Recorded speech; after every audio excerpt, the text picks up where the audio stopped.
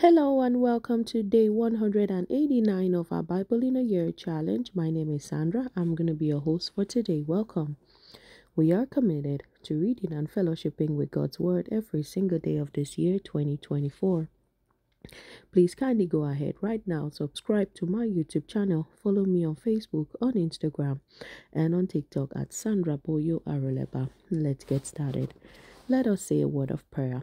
Dear Heavenly Father, thank you for this new day and another opportunity to delve into your holy scriptures.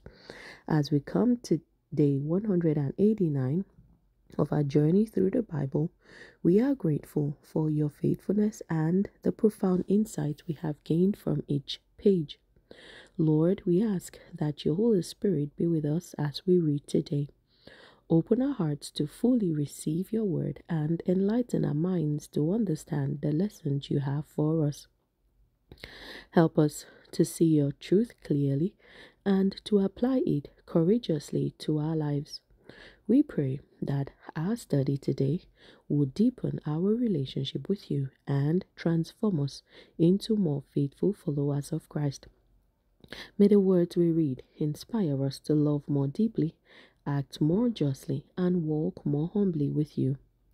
Grant us the wisdom to discern your will and the strength to live out your commands. Let our time in your word be a source of comfort, challenge, and change. We seek not only knowledge but also spiritual growth that bears fruit in every aspect of our lives. Bless our reading today, Lord, and make it fruitful. May it resonate in our hearts and minds long after we close the pages of our Bibles. We dedicate this time to you with thankful hearts, ready to learn and eager to be transformed. In Jesus' name we pray. Amen. Day 189, July 8th, 2024. 365 days Bible reading: Old Testament, 2 Kings 16, 2 Kings 17. New Testament, Acts 26, 24 to 32. Acts 27, 1 to 12. Psalms and Proverbs, Psalm 81, verse 8 to 16. Old Testament, NIV version, 2 Kings 16, 1 to 20. Ahaz, king of Judah. In the 17th year of Pekah, son of Remaliah, Ahaz, son of Jotham, king of Judah, began to reign. Ahaz was 20 years old when he became king, and he reigned in Jerusalem 16 years. Unlike David, his father, he did not do what was right. He did not do what was right in the eyes of the Lord his God. He followed the ways of the kings of Israel and even sacrificed his son in the fire, engaging in the detestable practices of the nations the Lord had driven out before the Israelites. He offered sacrifices and burned incense at the high places, on the hilltops, and under every spreading tree. Then Rezin, king of Aram, and Pekah, son of Remaliah, king of Israel, marched up to fight against Jerusalem and besieged Ahaz, but they could not overpower him. At that time, Rezin, king of Aram, recovered Elath for Aram by driving out the people of Judah. Edomites then moved into Elath and have lived there to this day. Ahaz sent messengers to say to Tiglath-Pileser, king of Assyria, I am your servant and vassal. Come up and save me out of the hand of the king of Aram and of the king of Israel, who are attacking me. And Ahaz took the silver and gold found in the temple of the Lord and in the treasuries of the royal palace, and sent it as a gift to the king of Assyria. The king of Assyria complied by attacking Damascus and capturing it. He deported its inhabitants to Kir and put Rezin to death. Then King Ahaz went to Damascus to meet Tiglath-Pileser, king of Assyria. He saw an altar in Damascus and sent to Uriah the priest a sketch of the altar with detailed plans for its construction. So Uriah the priest built an altar in accordance with all the plans that King Ahaz had sent from Damascus, and finished it before King Ahaz returned. When the king came back from Damascus and saw the altar, he approached it and presented offerings on it. He offered up his burnt offering and grain offering, poured out his drink offering, and splashed the blood of his fellowship offerings against the altar. As for the bronze altar that stood before the Lord, he brought it from the front of the temple, from between the new altar and the temple of the Lord, and put it on the north side of the new altar. King Ahaz then gave these orders to Uriah the priest. On the large new altar, offer the morning burnt offering and the evening grain offering, the king's burnt offering and his grain offering, and the burnt offering of all the people of the land, and their grain offering and their drink offering. Splash against this altar the blood of all the burnt offerings and sacrifices, but I will use the bronze altar for seeking guidance. And Uriah the priest did just as King Ahaz had ordered. King Ahaz cut off the side panels and removed the basins from the movable stands. He removed the sea from the bronze bowls that supported it and set it on a stone base. He took away the Sabbath canopy that had been built at the temple and removed the royal entryway outside the temple of the Lord, indifferent to the king of Assyria. As for the other events of the reign of Ahaz and what he did, are they not written in the book of the annals of the kings of Judah? Ahaz rested with his ancestors and was buried with them in the city of David, and Hezekiah his son succeeded him as king. 2 Kings 17, 1-40. Hoshea, last king of Israel. In the 12th year of Ahaz king of Judah, Hoshea, son of Elah, became king of Israel in Samaria, and he reigned 9 years. He did evil in the eyes of the Lord, but not like the kings of Israel who preceded him. Shalmaneser, king of Assyria, came up to attack Hoshea, who had been Shalmaneser's vassal and had paid him tribute. But the king of Assyria discovered that Hoshea was a traitor, for he had sent envoys to So, king of Egypt, and he no longer paid tribute to the king of Assyria, as he had done year by year.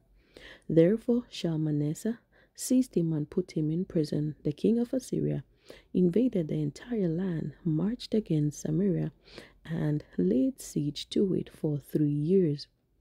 In the 9th year of Hoshea, the king of Assyria captured Samaria and deported the Israelites to Assyria. He settled them in Halah, in Gozan, on the Habor River, and in the towns of the Medes. Israel exiled because of sin. All this took place because the Israelites had sinned against the Lord their God, who had brought them up out of Egypt from under the power of Pharaoh, king of Egypt. They worshipped other gods and followed the practices of the nations the Lord had driven out before them, as well as the practices that the kings of Israel had introduced. The Israelites secretly did things against the Lord their God that were not right. From watchtower to fortified city, they built themselves high places in all their towns. They set up sacred stones and Asherah poles on every high hill and under every spreading tree. At every high place they burned incense, as the nation whom the Lord had driven out before them had done. They did wicked things that aroused the Lord's anger. They worshipped idols, though the Lord had said, "You shall not do this." The Lord warned Israel and Judah through all his prophets and seers. Turn from your evil ways, observe my commands and decrees, in accordance with the entire law that I commanded your ancestors to obey, and that I delivered to you through my servants, the prophets. But they would not listen, and were as stiff-necked as their ancestors, who did not trust in the Lord their God. They rejected his decrees and the covenant he had made with their ancestors, and the statutes he had warned them to keep. They followed worthless idols, and themselves became worthless. They imitated the nations around them, although the Lord had ordered them, "Do not do as they do." They forsook all the commands of the Lord their God, and made for themselves 2 idols cast in the shape of calves and an Asherah pole. They bowed down to all the starry host, and they worshipped Baal. They sacrificed their sons and daughters in the fire. They practiced divination and sought omens, and sold themselves to do evil in the eyes of the Lord, arousing his anger. So the Lord was very angry with Israel and removed them from his presence. Only the tribe of Judah was left, and even Judah did not keep the command of the Lord their God. They followed the practices Israel had introduced. Therefore the Lord rejected all the people of Israel. He afflicted them and gave them into the hands of plunderers until he thrust them from his presence. When he tore Israel away from the house of David, they made Jeroboam son of Nebat their king. Jeroboam enticed Israel away from following the Lord and caused them to commit a great sin. The Israelites persisted in all the sins of Jeroboam and did not turn away from them until the Lord removed them from his presence, as he had warned through all his servants, the prophets. So the people of Israel were taken from their homeland into exile in Assyria, and they are still there. Samaria resettled. The king of Assyria brought people from Babylon, Cutha, Ava, Hamath, and Sepharvaim, and settled them in the towns of Samaria to replace the Israelites. They took over Samaria and lived in its towns. When they first lived there, they did not worship the Lord. So he sent lions among them, and they killed some of the people.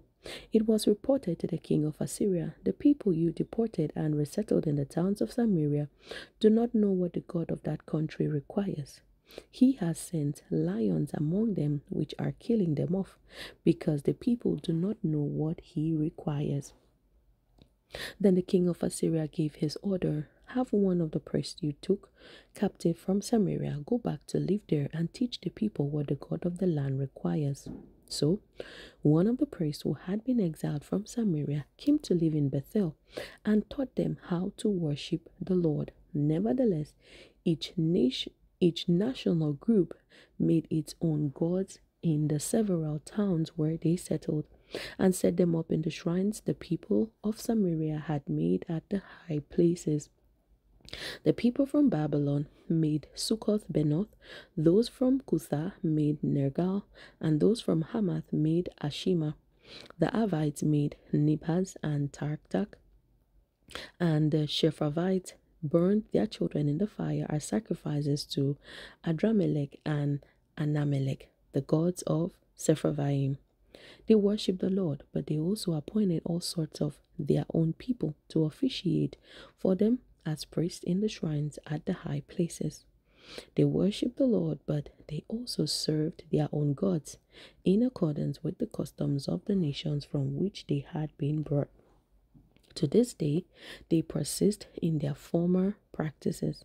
They neither worship the Lord nor adhere to the decrees and regulations, the laws and commands that the Lord gave the descendants of Jacob, whom he named Israel. When the Lord made a covenant with the Israelites, he commanded them, "Do not worship any other gods or bow down to them, serve them or sacrifice to them. But the Lord who brought you up out of Egypt with mighty power and outstretched arm is the one you must worship. To him you shall bow down and to him offer sacrifices." You must always be careful to keep the decrees and regulations, the laws and commands he wrote for you. Do not worship other gods. Do not forget the covenant I made with you, and do not worship other gods. Rather, worship the Lord your God. It is he who will deliver you from the hand of all your enemies. They would not listen, however, but persisted in their former practices. Even while these people were worshipping the Lord, they were serving their idols. To this day, their children and grandchildren continue to do as their ancestors did. New Testament NIV version, Acts 26:24-32. At this point, Festus interrupted Paul's defense. "You are out of your mind, Paul," he shouted. "Your great learning is driving you insane." "I am not insane, most excellent Festus," Paul replied. "What I am saying is true and reasonable. The king is familiar with all these things, and I can speak freely to him. I am convinced that none of this has escaped his notice because it was not done in a corner. King Agrippa, do you believe the prophets? I know you do. Then Agrippa said to Paul, do you think that in such a short time you can persuade me to be a Christian? Paul replied, short time or long, I pray to God that not only you, but all who are listening to me today may become what I am, except for these chains.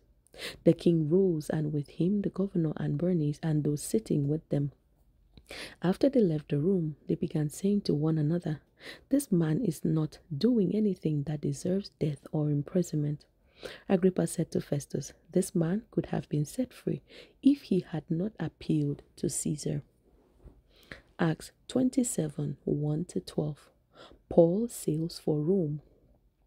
When it was decided that we would sail for Italy, Paul and some other prisoners were handed over to a centurion named Julius, who belonged to the imperial regiment. We boarded a ship from Adramyttium, about to sail for ports along the coast of the province of Asia, and we put out to sea. Aristarchus, a Macedonian from Thessalonica, was with us. The next day we landed at Sidon, and Julius, in kindness to Paul, allowed him to go to his friends so they might provide for his needs. From there we put out to sea again and passed to the lee of Cyprus, because the winds were against us. When we had sailed across the open sea off the coast of Cilicia and Pamphylia, we landed at Myra in Lycia. There the centurion found an Alexandrian ship sailing for Italy and put us on board. We made slow headway for many days and had difficulty arriving off Cnidus. When the wind did not allow us to hold our course, we sailed to the lee of Crete, opposite Salmon. We moved along the coast with difficulty and came to a place called Fair Havens near the town of Lasea. Much time had been lost, and sailing had already become dangerous because by now it was after the Day of Atonement. So Paul warned them, men, I can see that our voyage is going to be disastrous and bring great loss to ship and cargo and to our own lives also.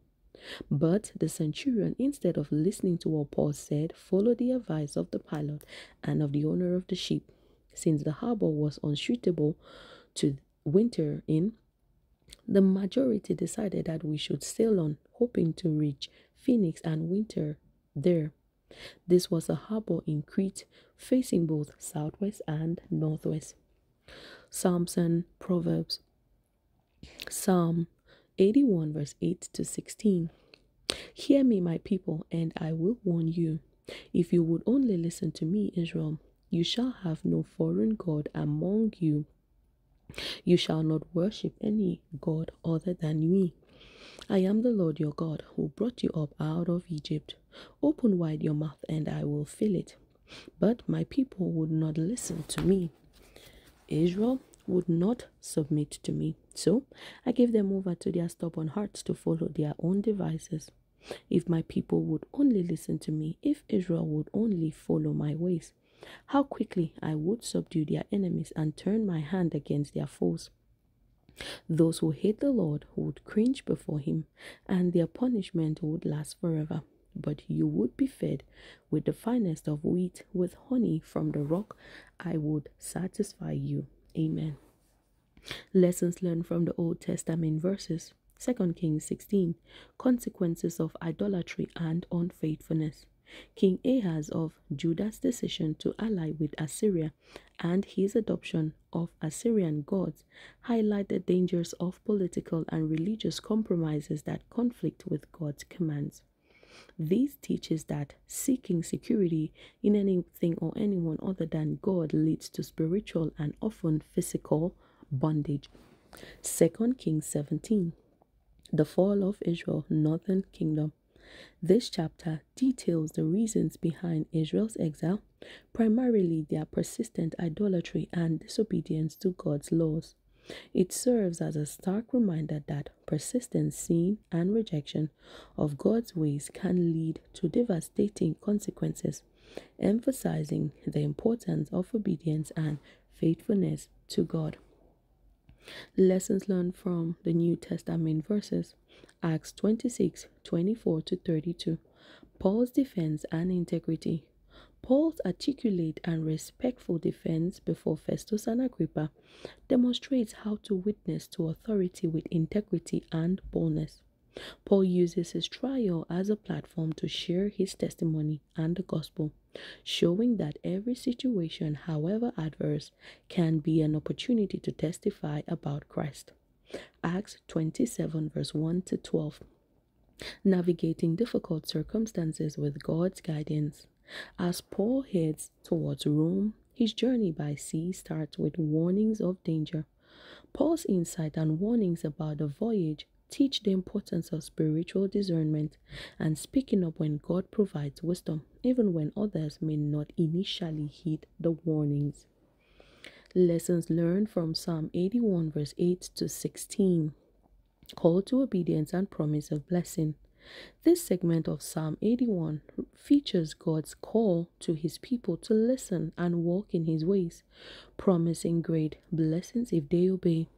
It teaches the value of listening to God's voice and the benefits of obedience as God desires to feed and satisfy his people abundantly. These passages collectively underscore the severe consequences of idolatry and unfaithfulness, the importance of faithfulness to God, how to utilize opportunities for testimony, the need for spiritual discernment, and the blessings that follow obedience to God's commands. Faith declarations from 2 Kings 16 and 2 Kings 17. I declare that I will place my trust and security in God alone, avoiding the pitfalls of idolatry and the allure of false alliances that compromise my faith. I confess my commitment to obeying God's commands and living faithfully according to his ways. I acknowledge that my actions have consequences and I choose to follow God wholeheartedly to avoid the downfalls of disobedience and unfaithfulness. Faith declaration from Acts 26:24-32 and Acts 27:1-12.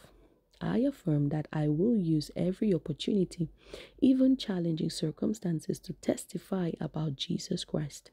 I will maintain my integrity and speak with wisdom and respect in all situations, especially when facing those in authority. I believe that God grants me discernment and I will heed and share his guidance, trusting in his protection and direction even in perilous or uncertain times. Faith declarations from Psalm 81 verse 8-16.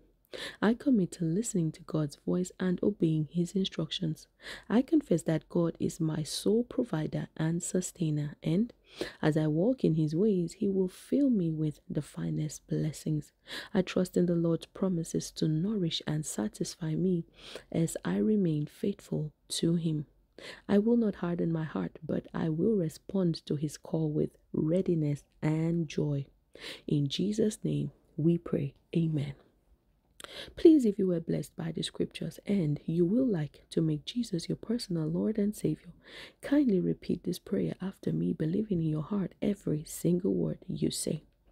Lord Jesus, I confess my sins and I ask for your forgiveness. Please come into my heart as my Lord and Savior. Take complete control of my life and help me to walk in your footsteps daily by the power of the Holy Spirit. Thank you, Lord, for saving me and for answering my prayer. In Jesus' name. Amen. Congratulations if you said this prayer. We are excited to welcome you into God's family. Kindly go ahead right now. Send us an email. Let us know you gave your heart to Christ. Someone is going to reach out to you and pray with you and help you in your new walk of faith. The email address is salvationinChrist101@gmail.com. That is salvationinChrist101@gmail.com. God bless you. Please kindly go ahead right now, subscribe to my YouTube channel, follow me on Facebook, on Instagram, and on TikTok at Sandra Boyo-Aruleba. Thank you so much for being here again today. It's always a blessing having you here. I look forward to another amazing day with you tomorrow. Have a blessed day today. I love you. Bye.